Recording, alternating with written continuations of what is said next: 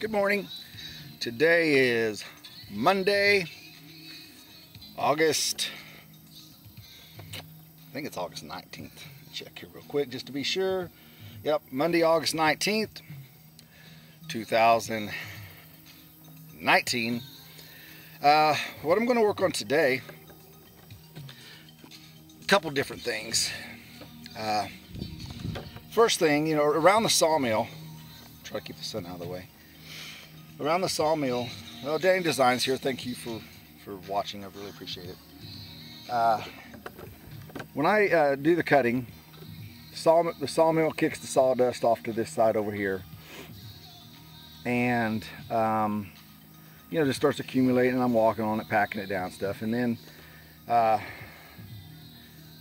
it needs to be cleaned out. So yesterday it rained a little bit, but before the rain or during the rain, I was trying to get all the sawdust and chips and stuff out. Then I got the little blade on the little tractor there, the Mitsubishi, came over, drug the sawdust out. Didn't get it all, but just got it out, pulled it over to this side here, and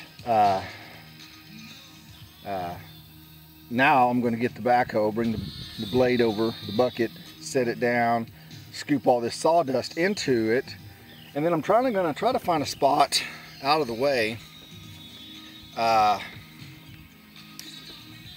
I can start just kind of stockpiling it, for things like gardens, for things, planters, or things like that. My mom, my sister, they do some different things, and you mix the sawdust in with some other dirt and stuff. It creates some good compost if that's what you want to do. So anyway, I don't want to waste it.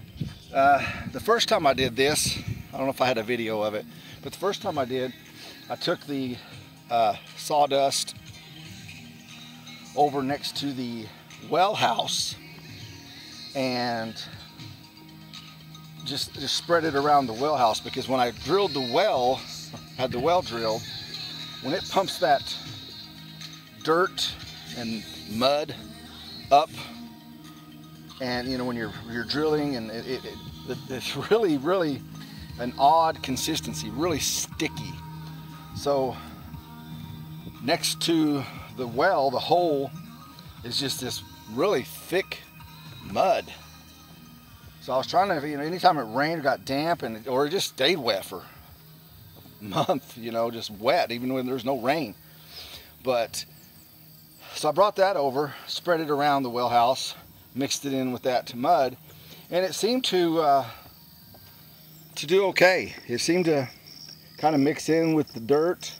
There's some areas where you can tell, see, that's what I'm talking about right there. It's just, once it gets wet, it stays like a clay, sticky, muddy clay. And it hasn't really rained a lot here in the last month. It rained a little bit yesterday, but not much. And it's just sticky stuff. So mixed it in, just spread all of it around here, try to get that thing kind of, cleaner, I guess you could say. Not clean, but cleaner. And it worked. So anyway, that was one thing I did with the sawdust, and now I don't really have a use for it right now without wasting it. So I'm gonna find a place to just start stockpiling it. And I don't know if you've seen at lumber yards and places that sell gravel and dirt and sand, they have these little bins that they pile it, so you can just scoop it with your bucket, and it has a back support, so you don't just keep pushing it. So anyway, I'm gonna maybe create some of that, because I have some old logs and posts and stuff that are not usable as far as putting in the ground and connecting fences to. So I'm gonna use those, I think, as a backstop. I just don't know where to put it yet, so that's what I'm gonna do today. Thought about getting on that sawmill and starting to cut, but I've got to get this cleaned up right here, the sawdust, get it out of the way. Then I need to back that trailer a little bit closer. I've changed this system a little bit, but I'll talk to you about that later. But anyway, so the sawdust, and then you see these little chunks of wood. will be perfect for kindling. You know, small chunks of the wood. I think what I want to do is create another little place to put that, you know, so that, you know, I can just throw it into the bucket on the backhoe, take it over, dump it, or a wheelbarrow, you know, take it to a spot, dump it, so that that's where those go. Let me see, I've got tons of these things that just chip off as I'm sawmilling or getting the log ready for the sawmill that you won't be able to stack on the fire. Sorry about that, sun, but trying to get you, you know, you can't, you could, but since we're going to be using most of it, but taking those chunks, creating a spot to put them, because you know, they're not going to be used for firewood. As far as if I wanted to sell some of this or whatever, you don't want just chunks, so you would want to stack it in there with the good firewood, so because they're too small.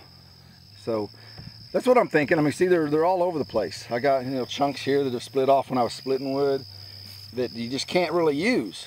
So if I can find a spot, you know, right in here, maybe, you know, I've got this spot where I put these, you know, pieces of wood that I'm not using, where I can come to and get some of this stuff and take it and use it for different things. You know, maybe for what I just talked about, creating that little box area, so to put the sawdust, and creating a little box area to put the wood chunks, you know, things like that. Because I've used some of this already. I need to push it back and stack it a little bit better.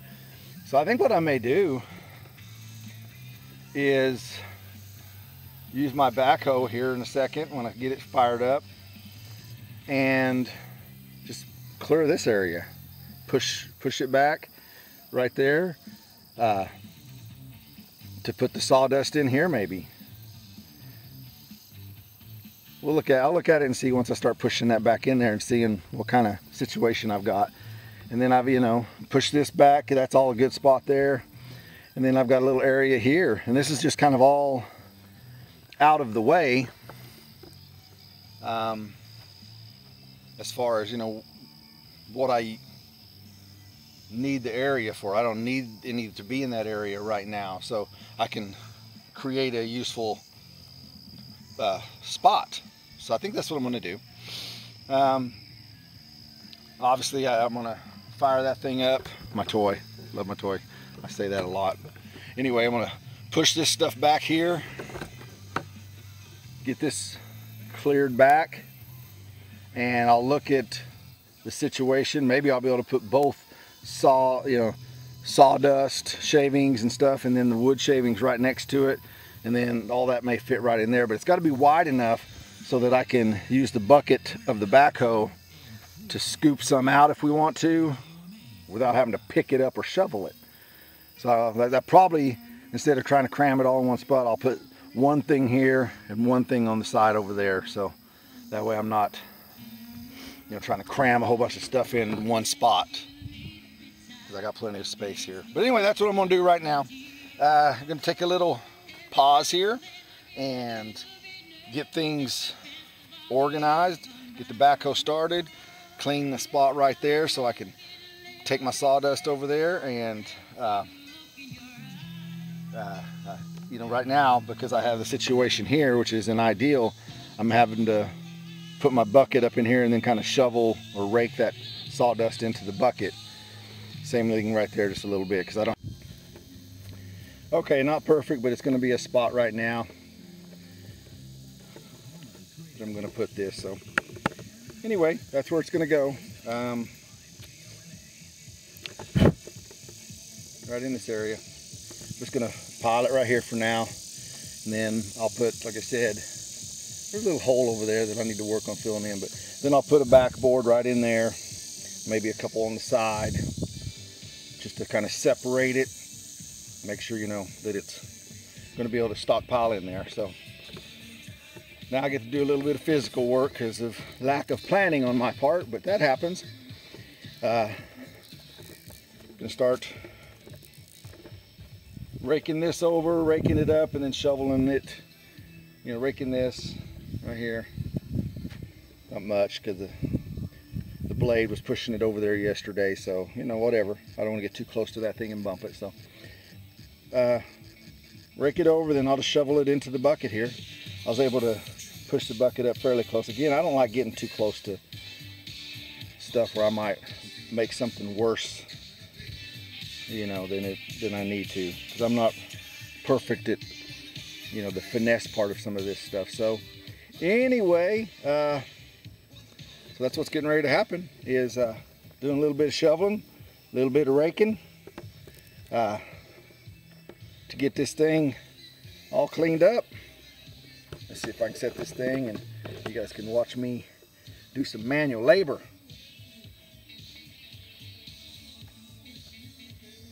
As you guys know, I'm not opposed to probably do more than I should. Look at all this. It's gonna be good stuff, good stuff.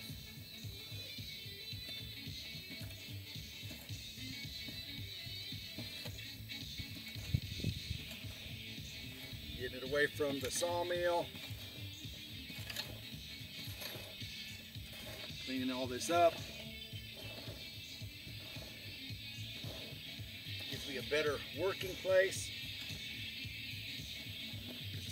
Sawdust, it stacks up and you're walking in sand almost.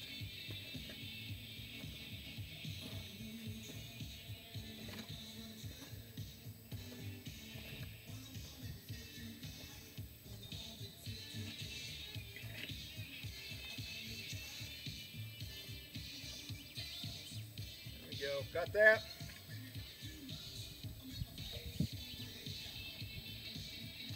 I don't have my shovel over here, so I'm gonna take a break, go get the shovel. With a variety of dog vendors.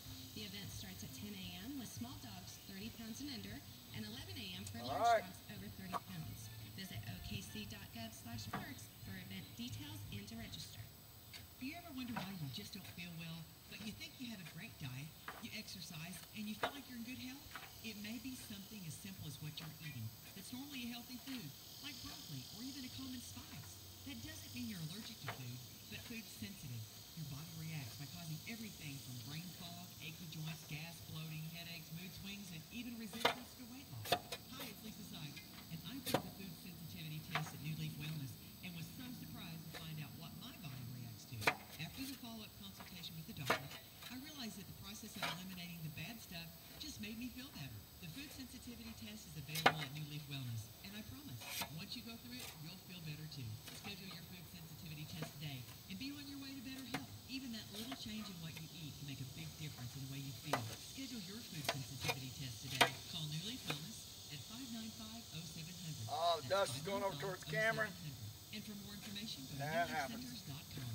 My biggest fear when I met with Dr. Jen was just the fear of not looking real. Meet Robin Reed, a first-time patient at Clear Wellness Centers. The one thing about Dr. Jen that I really enjoyed was just the time that she took to listen to me, to understand my concerns and how I felt about myself.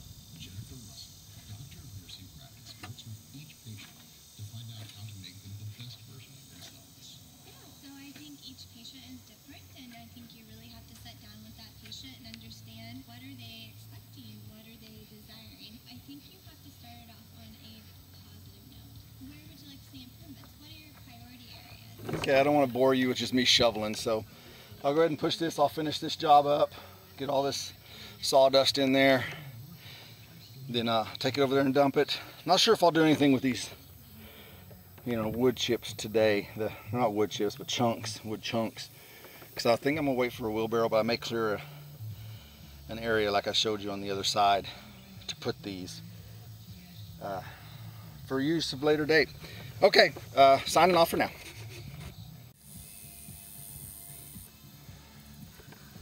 Sorry about the sun.